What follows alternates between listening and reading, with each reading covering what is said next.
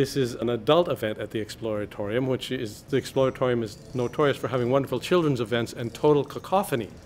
So we're hoping that tonight's event will be a little less cacophonous with a lot of people passing through and seeing instruments by different instrument makers, and you'll see them all through this room, different instrument makers who like to design and build their own instruments and do some pretty cool and crazy stuff.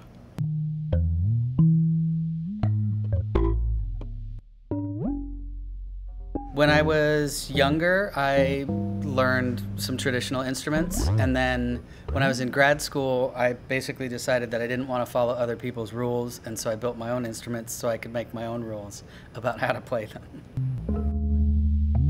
When I was a little kid, I used to like to take stuff apart and then try to put it back together, which usually meant I created something new. But I've been building my own instruments, I'd say, for 20-odd years.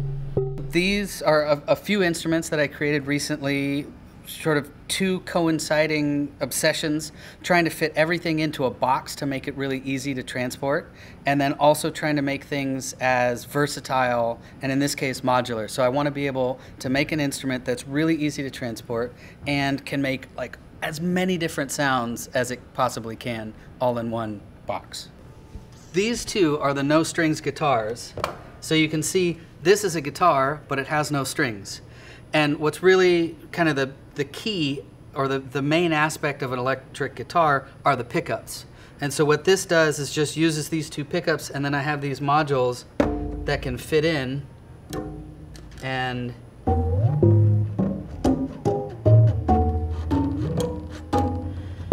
so different guitars get different things. I can take this module over here, and I can put this module with springs in place.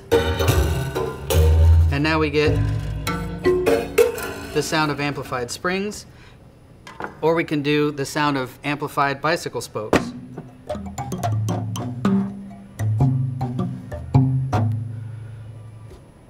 And even cooler, this was a side effect that I didn't anticipate. When you shut the lid, the entire surface becomes amplified, so you can do things like play your egg slicer.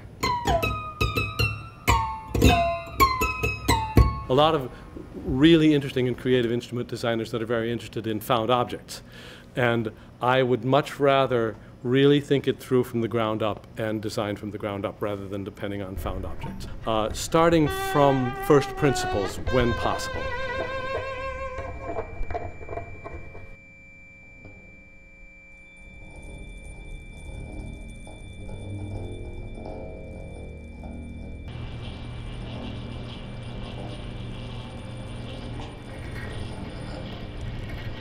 I'll amplify, you know, things in nature with different kinds of contact mics or hydrophones or things like that. But most of the stuff I do is using just kind of things I've found around in different places.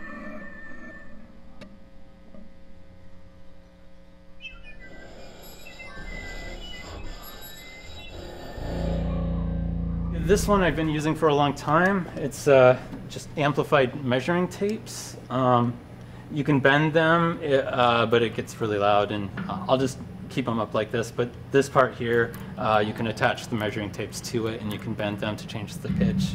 Or you can make some nice kind of gong-like sounds using these mallets made out of balls that I got from a dollar store.